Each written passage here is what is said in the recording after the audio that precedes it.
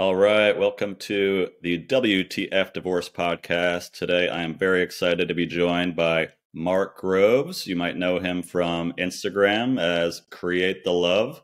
Mark, thanks for being here today. What's up, man? I'm so excited to be here. We were just talking about the simulation, and I always look back. I'm like, if 5 years ago you said I would be divorced, talking to another guy about relationships, I would be like, I used to be a poker pro in Vegas. I'd be like, I'll give you a 10,000 to 1. There's no chance any of those things are happening. Dude, I get it. I get it. You know, if you had asked me 10 years ago if I would have lived in Vegas and had a baby there, I would have said, are you nuts? Actually, if you had asked me if I had a social media following, and I would have also thought you were nuts. Even that social media would be what it is today, the complete hijacking of our psyche. You know? Yeah, because this wasn't your background. You were in a completely different world, just bumbling around like the rest of us 10, 15 years ago. Yeah, and I made it to, let me see, it was 18 years ago that I left a relationship. I didn't get to the divorce phase. I stopped it at engagement, and that really dismantled my whole world, and wondered why I did what I did and why relationships last and why they don't. And at the time I was in sales, so I was deep in human behavior, but it was more from a manipulation perspective. I was working in pharma. And so I started to study romantic relationships and started to write about what I was learning, went back, studied positive psychology. And I never imagined it would bring me here, much like you were saying. You know, you never imagined you'd have a podcast talking to another dude about relationships. Like it's a wild, this is the beauty of life. You know, you never know where your pain is going to bring you, and just life is going to bring you your joy too. And I'm convinced every 7 years, you cannot predict the future. Your life will be in a completely different place. Good, bad. It's just you just have to release and accept that. But when you were growing up, I mean, did you have male influence? Were you talking to your buddies about this stuff? That's what I find so fascinating, hearing from other guys. Maybe in my whole life, I've talked 6 words about actual relationships with guy friends. So there was just no education, really. I mean, I went to a Catholic school, so the school definitely didn't give me any education other than don't do it. don't have sex, but definitely get married. Yeah, you know, I'm actually really blessed. My dad would talk to us a lot about stuff. I mean, I can only speak for myself, not my brother or sister, but I talked to my dad a lot about my relationships, and we would often sit in the living room and talk about human behavior and why people do what they do. And I feel really blessed for that. My father was divorced before he met my mother, and he had my sister in that marriage. And so, you know, even divorce was okay, you know, just through their existence, that was obvious. And so there was that you can find love again. You know, there was all these different messages that were really nourishing and healthy. And with my guy friends, yeah, you know, we used to lament a lot about relationship stuff. Not so much in the sports teams or in change rooms. That was more conversations about escapades. But yeah, with buddies, if things were going on, there was a couple friends that I was really lucky to be able to chat with things about. Yeah, it's interesting that you said that having a parent that's gone through divorce, because I think that's what big thing we're trying to do is statistically 50+% of people are getting divorced. More people are breaking up. I always say usually the breakup or get married, it's a hard decision, but normalizing this idea of things can end and it's gonna hurt and you can learn from it and grow from it, and it's not the end of the world, because I think that's the stigma that we're still trying to break out from. Yeah, when you look at the history of marriage, it makes sense that human systems don't want people to get divorced, because, you know, ultimately marriage was born from the idea of merging tribes, of marrying the group next to you, the other wealthy family. You know, it was a way of keeping rich people rich and poor people poor. That still obviously has truth to it today. So the foundations of marriage are not built on love. They're not built on something as rocky as emotion and love. They're built on resources. And you know, the marriage historian Stephanie Coons says that marriage is ultimately designed to get more in-laws. And I like my in-laws, but not everyone loves theirs. So you might be wondering, why the hell would I want more of those?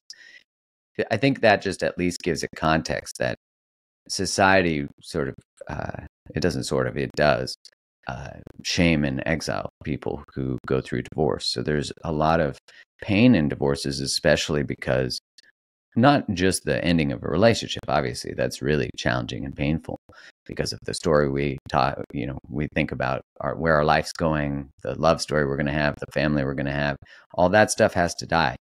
And it just might not look the same, but as you're saying, there is a possibility to actually navigate endings with love. And I would say it's the ultimate embodiment of unconditional love, is to be able to transform the container of the relationship, or the state of it, going from romantic to co-parents to friends to maybe if you don't have kids, to a journey of not communicating anymore. But that can happen, and it can be done with grace and reverence and hold the pain of the ending.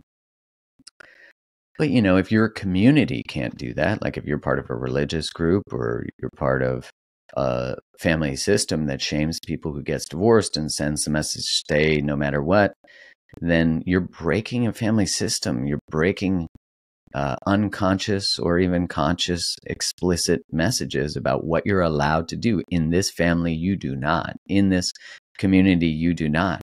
So I've often thought, like, when someone says, I don't want to date someone who's divorced, I'm like, well, depending obviously on why any relationship ends, that's important. But to me, I'm like, my wife's previously divorced. It's one of my favorite things about her because it's what woke her up, and I'm sure for the person that gets to be in a relationship with you, that's a similar thing. It's like, to me, it's like, wow, they went against a system. They chose themselves. I actually don't know that there's a more beautiful expression of sovereignty and autonomy. At least I can trust them to tell me the truth, And again, obviously that's giving context to why someone gets divorced. If it's riddled with mountains of infidelity and repeated lies, that what I'm saying is not applicable, But yeah. Yeah, I heard you in one of your clips. You were talking, I think it was with Kylie, who I think part of your backstory is that you did break up and get back together, which I want to hear about. But you were saying to her how, like, boundaries are hot. And I say that all the time too, because, like, there is something like, if you can say no to me, if you can break up with somebody, then you can kind of implicitly trust them more because you're hearing it. And I hear it the same way. It's like people want, even if they don't like what they hear in the moment, it builds trust when somebody can, like, take care of themselves. Yeah. And, ultimately you want someone who, no matter how their relationship ends, that they've reflected on the outcome of their relationship, how they contributed to it. What did they say yes to? What did they say no to? And that they're actually looking at their own behavior. And that, look, like, whether we like it or not, our relationship outcomes, we are the common denominator in all of them. So as much as we might even want to blame, let's say our relationship did end with infidelity on the other side, we still chose somebody who betrayed. Where did our own betrayals lead to that external betrayal? Again, this isn't victim blaming or shaming anybody, but rather to say, can we be with the truth that we also chose somebody and maybe missed red flags and participated in patterns of relationship that didn't end up great? And I think it's really, if you can take someone who's willing to tell you the truth and also be self-reflective, curious, open to feedback, willing to provide the same, as you're saying, someone who expresses a boundary, what a beautiful thing, because they're really telling you how to love them and how to be in relationship with them. And then you could trust them that you're not going to engage in behavior that later you're going to pay for, or they're going to hold resentment to. Yeah, I think that's a thing that you see a lot about in marriage that goes sour. I mean, there is like this, and we're going to talk about it. That's what your new book is about, which is called Liberated Love: Release Codependent Patterns and Create the Love You Desire. We all are a little, I always say we're on a spectrum. We're not codependent or not. We all have tendencies of that. And especially towards the end of a marriage, imagine a lot of that behavior on both sides. So, like, letting things slide or not speaking out, or, people pleasing when you're self-abandoning. Is that something you see a lot in, like, clients that you work with that are divorced, or is that just every human being in relationships?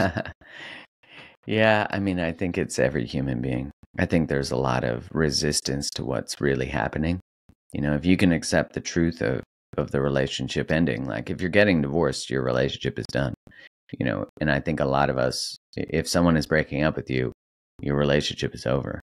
And a lot of us want to fight for something that the other person doesn't want to fight for. And I would say that's really important, is to look for the pattern. You know, is this my history? Do I always fight more than other people fight for something? And maybe it's actually time for me to stop chasing people and allow people to just, you know, go on their path so I can go on mine. And because we leave our own center to do that. You know, I get asked a lot questions like, you know, how do I get someone to change? How do I get my partner to change? And it's like, you don't. You invite them to, and if they choose, like a normal adult does, to actually engage in that change because it's important to them and important to you, the person requesting it, then they will. But you can never do the work for two people. That's another thing that I see all the time, is like, if I read enough books, they'll change. It is true that you can change how you engage with someone, and they will naturally have to shift how they dance with you. So if you go from being someone who self-abandons to someone who now has boundaries, like I know someone who right now, I have a client who's co-parenting, and she's never stood up for herself in the co-parenting relationships. So now she is. So now she's rocking the boat, which the rocking of the boat is not evidence of her participating in a poor co-parenting relationship. It's actually her advocating for herself. But she has to be able to be with the instability that comes with now shaking the system. So in divorce and breakups, yeah, I see that a lot, where you have to advocate for yourself. Like, a lot of people don't. When I went through my engagement ending when I was 27, I was like, what do you want? Take it all. I felt guilty. So I was like, oh, here, yeah, take this, take that, take that. Here's half the house. Here's everything. And I didn't advocate for myself. It was because I was afraid. I hurt her feelings. I felt guilty. And while I did hurt her feelings, and that was a fair experience, to just, you know, we got engaged and then I ended it 3 months later, that would be pretty devastating for anybody who's not ready for it. Pretty confusing message. So I can own that. But it doesn't mean that I shouldn't advocate for myself, because no amount of material given away or no amount of self-abandonment is going to minimize that. Like, they're not going to be like, he gave me the MacBook. Like, and now I'm not as mad, you know? Right. Yeah. You brought up something there that I think about a lot. And I wonder if it's, if guys take this on more of, you know, when we fear relationships because we're either going to we're going to break up with somebody, we're going to get rejected, we're going to be rejecting, we're going to get our feelings hurt. But the, like, not wanting to hurt somebody else's feelings, it's something that, you know, I always struggle with. I'm sure there's some codependent upbringing in there. What are your thoughts on, like, that pattern? Is that something you see more with guys? Or, like, how do we reconcile, like, I don't want to hurt their feelings, and then we end up in something where we're both uncomfortable? Such a beautiful question, because it really is asking, like, what's the delineation between being caring and considerate and empathic and being codependent? And the real delineation is that when other people's feelings are actually what dictates your behavior. So it is natural for a human to care about hurting another human, but it is not relational for me to not engage in a conversation with you because I'm afraid of your response. A necessary conversation. You know, so if, like, I'm in a relationship with someone and I don't want to tell them something because I'm afraid of how they'll respond, then there's a few things that are happening. One, I don't believe they have the capacity to hold what I'm sharing with them. That might actually be true, right? There could be truth to that. So I either have to shift how I'm relating, because maybe the way I engage in dialogue is actually not great, so I haven't learned the skills yet. Or if I have, then two, I have to invite them to a different pattern, which is, hey, when you respond like that, here's how I feel, and this is what's true for me. And if that happens again, here's what the consequence is. So there's like an invitation to change that behavior. Here's what I need from you. I'm really interested in creating a productive, loving, respectful relationship with you. Here's what that looks like. Here's what I'm committed to. When you're ready to do that, let's go. So there's that aspect of it. The other side is that if I'm holding back what I want to say, and they haven't actually ever responded in a way that's, I'm guessing, then I'm never giving them the opportunity to hold the type of information I want to share.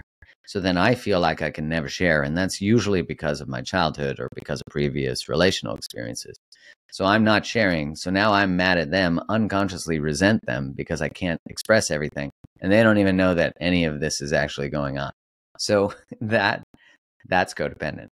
I know I was working with someone recently who for 3 years has been ruminating about leaving his partner.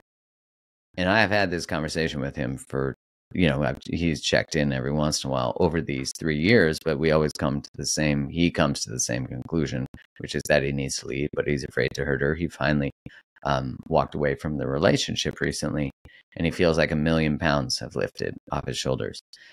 And the whole thing that kept him for 3 years was, one, he's a really caring, loving, and considerate guy.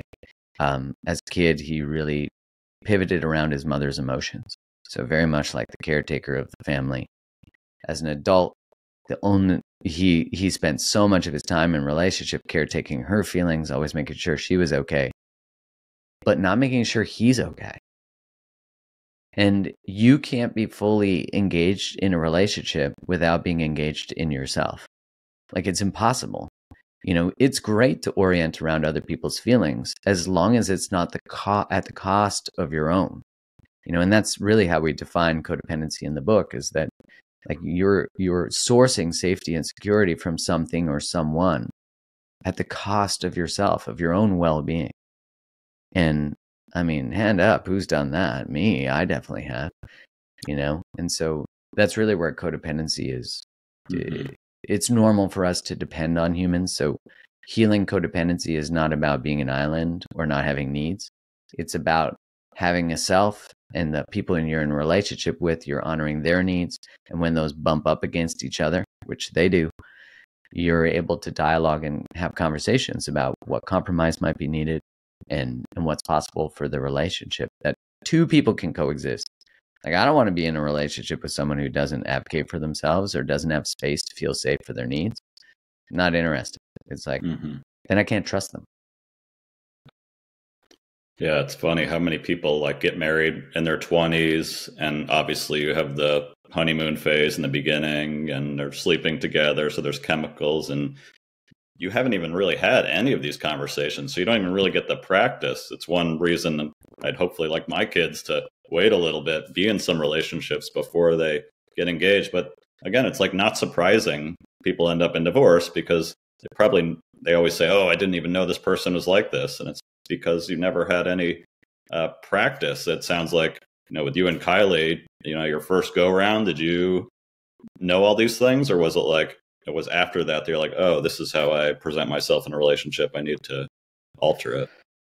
Yeah, it was mixed, because we definitely knew things about ourselves. Like, I was still, I was running Create the Love. I was teaching relationship stuff. So I definitely had self-awareness about it, but I didn't understand the deeper roots. Like, that's what the book is written about, is this correlation of like deep levels of codependency, because codependency as a term is most often associated with addiction. It's like Al-Anon, right? That's where the word really has so much origin. And the original book on codependency, called Codependent No More by Melody Beattie, is exceptional. And it's in the context of being in a relationship with an addict. And we're like, man, this behavior shows up so much more in so many dynamics and for so many reasons. And there's not a lot of conversation about the person on the other side. Like, the person who self-abandons and people pleases, yes, but men tend to find themselves more often, from an attachment perspective, men are more avoidant. And that makes sense. Developmentally, it makes sense. It makes sense how we treat men, that they become more avoidant. They shut down. I mean, I don't want to dive deep into this, but one of the countries that has the highest level of circumcision is actually the U.S., and circumcision is not medically necessary at all. It's got zero. It's religion masquerading as medicine, and it's genital mutilation. Again, this isn't opinion. This is fact. But what's interesting about it is when children get that experience, when boys have that done to them, They'll often say, oh, he didn't even cry. It's because he disassociated. So he's not even able to be in his body because of the level of pain. And that's a fracture with mother in the first 8 days of life. I don't say that to project shame onto anyone, because of course the system teaches people to do these things. It's the systems that need change. But just the way that we look, if we were saying that about women, there is a zero tolerance policy for genital mutilation. Oh, that's understandable. Why is it not with men? I find these types of things very interesting about men. It's like, of course we can't look at our feelings. Of course we don't dive deep into it. Even when you hand people in studies a baby and you tell them it's a boy or a girl, they instantly treat them differently. So there are obviously brain differences in kids, in babies, that are between a male and a female. But also how we treat them is so different. And so you look at little boys, it's like, boys don't cry, like you're fine, but they're not fine, they're crying. And we do this with children, no matter the gender, but we especially do it with boys. So when it comes to relating as adults, we don't even have this access to it because no one empathized with us often. Obviously, there's different experiences for different people, but culture itself, like I didn't have boundaries. I grew up in the 80s and 90s, and I was taught that men are bad, men are evil, men are rapists. I'd say that line is even more solidified today, especially with the newer terms like toxic masculinity, things like that. But it's like, okay, if toxic masculinity is the exploitation of power, what's toxic femininity? Like, we at least need to explore these things. Even when I say a statement like that, it's incredible the resistance we have to it. But I'm just actually engaging in the same inquiry that we do towards men. And where there's toxic relationship dynamics, both sides are toxic. It's not just one. If toxic relationship dynamics exist, both people are toxic because we're engaging in it. So I say all that because if you are male or any gender and you have started this journey of introspection and you feel like you disassociate, you feel like you can't access a lot of your feelings, this journey is about thawing out your body. It's about calming your nervous system. So people who are avoidant are afraid of closeness because the story is that if you get close, you're going to get hurt. And that's the unconscious story. People who are anxious are afraid of distance. We tend to find ourselves in relationship with people who verify our view of the world. So anxious people end up with avoidance, and avoidance end up with anxious. It's just natural because we're trying to heal something. So if I'm avoidant and someone is anxious and they chase me and they take up my space and they're overwhelming and maybe they're a bit controlling, it's actually part of my work to learn how to create boundaries so I can create space that's safe so that I can still preserve and protect my individuality. If I am male and I'm really starting to make this exploration, then I have to actually rebel against the very definition of what masculinity is. And you and I talked a little before we hit record about, like, even when men go through divorce and let's say they're not the breadwinner and then they're getting alimony. I think that's the word. Is that still being used? I'm not sure. Support, alimony, right? Support. Yeah. There's often shame taking it or receiving it. And that just shows how we have a lot of work to do, but there's a lot of grief that lives in this. Because if I've spent my whole life not being able to access feelings, then I have to grieve up until that moment, all the moments I've not been able to access my feelings, that I've denied them. They existed. That society said, hey, if you have a boundary that's controlling, you're not safe to have any intensity. No, none of this is negating that men cause destruction or unhealthy, unintegrated men can be very destructive and toxic. Of course not. I'm not negating any of that. That's true. But of the 100% of men I know, 99.999 are incredible. And like, of all the men who engage in my work, incredible. Like, I obviously will have rare experiences. I think Vegas is a great place if you want to watch and study human behavior. Yeah. But there's just, I think we have to give so much context to that. Relationships require emotional intelligence, and yet we're not looking at all the ways that systems frame men to not have access to the emotional fluency that is required to create the relationships that are being asked of them today. relationship structures were really structured around men. You and I were talking about that before too. They were. And that's not good. Like in the language of Harriet Lerner, it would be like men were typically under functioning and women were over functioning. So men, sit, watch the game, get a beer brought to them. Like that's not a structure of relationship. It might seem like it's great, but it's not, because neither person is actually happy. Mm-hmm. Neither person is deeply connected to themselves. And you can't treat another person and exploit them and be in your heart. It's impossible. But if it's what you're grown up taught and you learn, to unlearn it is a huge thing. It's kind of like religion. You can be born and be part of a religion and then realize that that religion doesn't fit for you, or that religion might have been judgmental or toxic. And so you have to unlearn it, but no other thing. And, much like I've had to do, is like unlearn things about behavior, engagement, and communication, which I know you've expressed you've had to too. And like, what a gift that is, but also you got to grieve it. Mm-hmm. Yeah. That was a long rant. Well, and as we talked about before, I think women naturally have more of a community. They're talking about this stuff with friends.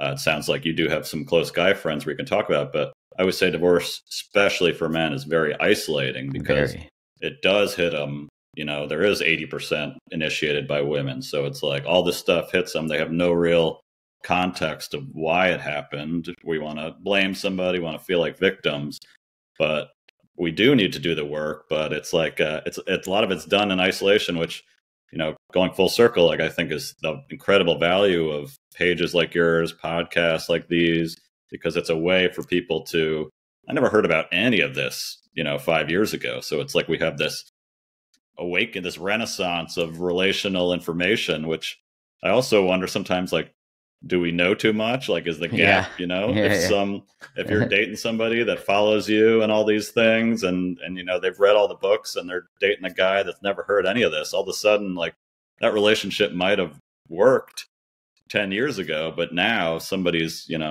they're at mile 24 and they're way behind. So I don't think divorces are going to be going down. I actually think they're going to be going up, because people are learning. The acceleration of the learning curve is just really happening fast now. I remember when I looked at the data, I want to say like 8 years ago, it was showing that divorces were going down. But that's because less people were getting married. Mm-hmm. People were getting married older, and if you get married older, your relationship is more likely to work out. That's not a shocker. And the birth control pill, because all of a sudden now, accidental babies were not causing marriages for people who shouldn't get married. People in Vegas have one night stands. Everything you're saying is really, it's a beautiful reflection of what's happening, which is that, women do initiate divorce more than men. And in research, women turn to their partner about 30-something% of the time for emotional stuff. So 60% of the time they turn to friends. Men, it's the opposite. They turn to their partner 60-something% of the time. So when they lose their relationship, they lose their support system. And that's why men are more likely to get remarried. And so I think it just really speaks to, like, one of the most predictive questions of someone's mental health is, do you have someone to call at 2 a.m.? And a lot of men don't. And, divorce is very isolating. That's why podcasts like this are so great, because all of a sudden you're like, oh, I'm not alone. And like, it's easy to fall into the red pill world, which if you're listening and you're like, what's that? It's like the men's extremist kind of space. But I understand the anger that's there. But I also am like, that's not productive, because now we're just like creating a group of martyrs who are upset at systems and unfairness and da-da-da-da-da. But it's like, at the end of the day, if we're just to audit our experience as men, it's like, do we have work to do? Yes or no? Yes. Could we become more relational? Yep. Could we be better at emotional fluency and communication? Yep. Could I do that? Oh, you definitely. Okay, like that's the work. If someone builds emotional fluency, especially if a man does, he'll master relationship. I don't mean that he's going to be better than a female. I just mean that if a man finally does it and develops that mastery, he will create a beautiful world, just like anyone will. But I think the call is really more for us, because we were talking about, like 85% of my following is female. So if you're a man and you're listening to this, I'm like, take full charge of your divorce and change your damn life. Right. Like, you have this opportunity to come fully alive that you did. I did it through my breakup. It was like, okay, like, let's get good at this. Imagine if we put the same effort into that as we do into our fantasy football. Yeah, it's so true. I mean, it can be like grating to hear, like, divorce is an opportunity. You hear that because there is short term. I always tell people, like, it's going to get worse. It's going to feel worse at first.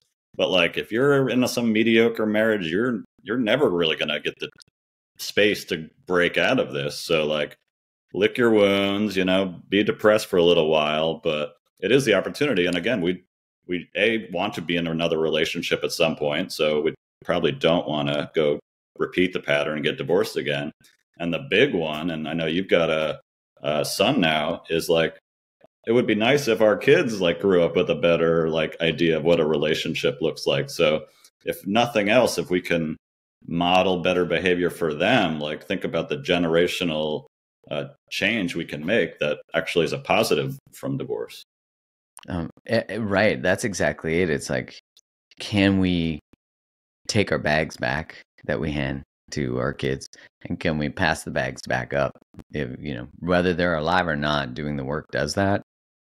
And, I think a lot about how relationship, like the frictions of relationship, whether it's breakup or just we're fighting about the same things, we're picking the same types of people, all of those are an indication that we have a pattern that has not been resolved. And so for me, the potency of that emotion of breakup, I don't know that there's a more transformative energy, to be honest. Because like, if someone's in a mediocre relationship, there's not really much motivation. Even like, think about it. By the time a woman initiates, I'm not happy, it takes 2 years before she leaves, before that 70-80% divorce. But before that, most of the time, not all the time, she's been sharing what she actually needs. Now, women have a more accurate barometer of relationship. I'd say that's probably evolutionary, as just like a motivation of behavior. Is like, if a woman gets pregnant or dependent on resources, which historically that's how human systems work, then they needed a relationship more than men, quote unquote. I'm not saying that's actually true. In the world of Beyonce's and Adele's and all that, that's obviously not true today. But there's truth to it when a woman's pregnant. And so women have a more accurate barometer for the health of a relationship, and they have less tolerance for relational dysfunction or instability. Like, they could bring that forward to men, like, hey, I'm not happy, things aren't good. And they're like, what do you mean you're not happy? Like, things are good. But they obviously aren't, because if they're not good for one person, then they're not good for both people. And so I think we have an opportunity now. Mm-hmm. Well, so let's, Brent, we do get a lot of questions, and because we, a lot of what you're talking about is dating and relationships, and that's a big part of divorce. You're now going to be, dating again. Oh, yeah. This is a question that we get a lot is, I got comfortable being alone. Now dating is disappointing me. What to do? You finally are, figuring yourself out, and now you're putting yourself back into the world. Well, there's a saying that your wounds occur in relationship, and that's where they get healed. So a lot of us, after we go through, especially a painful breakup or divorce, actually become avoidant. So we actually avoid relationship. We get our poop in a group as a single person, and then we're like, now I gotta re-enter this. How do I know I'm ready? A really good question for that is like, does it excite you, but it's scary? Like, if you were offered a job opportunity that required you to grow, you didn't know what you were doing, but you knew you needed to take it. It's kind of sensing into the same feeling. Because a lot of us don't trust ourselves in relationship, in dating. So we avoid dating and just say, we're done with it. I hate apps. I hate everything. No one talks anymore. Everyone's afraid of commitment. These are all ways that we avoid intimacy and connection. because all you got to do is just look at one couple that met online and is successful. Well, obviously that disproves our story. Meet a nice person. Well, that disproves my story. So it's like these beliefs that we hold deeper down are really protective. And so when we're re-engaging in dating, start to look at it as an adventure. What an opportunity to practice, to flex your new skills, to stand in what you desire. Notice in your body when you might compromise what you really want to say or what you really want from a relationship, or compromise your deal breakers. Like just starting to play with how you feel. If you go on a date with someone, they're not your forever, right? You can actually be like, I'm going to use this as an opportunity to explore how I communicate and how I respond to someone maybe not texting me or someone ghosting me, right? Because all of these are just different ways that we can play with our communication and our boundaries and all that kind of stuff. I agree. I know, and guys, we're not good at it. I jump right on the apps after divorce, like the dumb guy that I am. And I think women tend to take a year, take some time. But I always say, like, you're right when you get in that first relationship, it's all going to flood back to you. So you do have to practice, do take time for yourself, but you're going to get a lot of like experience in a relationship that you just cannot get on your own. Yeah, you're going to need to explore the grief of the loss of your relationship and look at how you showed up if you want to not recreate the same patterns. A different person is not going to all of a sudden just affirm everything about you, and that's, that saying, to get over your ex, get under the next. That is not actually productive advice. It might feel good, but then we use things like arousal as a way to treat our grief. We use friends with benefits, we use one night stands, we use all these things often, not always, but as a way to actually be outside our bodies, like leave the feeling of the pain of the rejection. And I would say that if you're going through a breakup or divorce, you should be sober. I think that's a really good, because you don't want to add to that. And When you say sober, you mean like relationally sober or like alcohol? I mean, so I everything? think both, but you should stop drinking during that time. Mm-hmm. I say that now with a more mature perspective. When I was 27 and ended my engagement, my friends had a reverse bachelor party for me. So like, I get it. I'm only saying that now I understand that sobriety during my last breakup was necessary. Mm-hmm. Well, that's it. The feeling, the pain, the discomfort, it's the hardest part, but I guess that's the cost of admission if you want to better yourself and have better relationships. Exactly. Well, Mark, I appreciate this. I've been looking forward to this interview. Mark has a new book out when this podcast comes out. It's called Liberated Love, Release Codependent Patterns and Create the Love You Desire. You can find Mark on Instagram at Create the Love. Thank you so much, Mark, for being on the show today. Man, thanks so much for having me. And for everyone listening, like, that book is about understanding the relationship blueprint that you come from. It overarches my wife and I's story, where we were together, then we broke up, and we took time apart. We weren't expecting to get back together, and then got back together about 10 months later. So it's the journey of like understanding what creates why you do what you do, how to heal that, how to change that, and how to create the relationship that celebrates both people. So yeah, Well, and appreciate I like that it. Thanks for having me. Yeah, I like that it's based on experience. There's so much like theory of what you should do. And it's like, here's where I screwed up. Here's where I was an idiot. Here's where we went through this. And it's so much more relatable when you can like talk about your own experiences, the good and the bad. Yeah, thanks, Rob. I really appreciate you having me on and trusting me with your audience and for you listening. Thank you for trading time. Awesome. Thanks, Mark. Thanks, man.